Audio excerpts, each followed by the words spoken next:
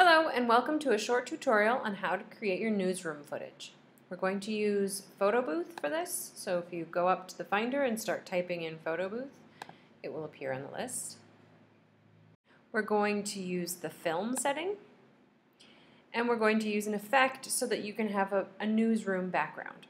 So if you click on the Effects button, the one we want is on the 5th page, and I'm choosing User Backdrop 8. Feel free to use any one of these. It asks you to step out of the frame,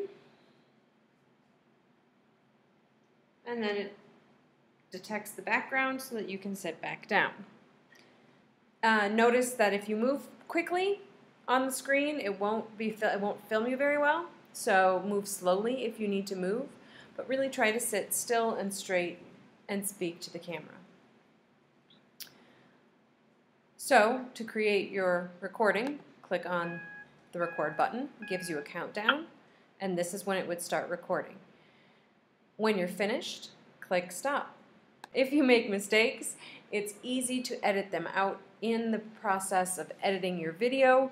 So if it's a small mistake, just pause and restart the sentence so that it's easy to stop and edit where that mistake was.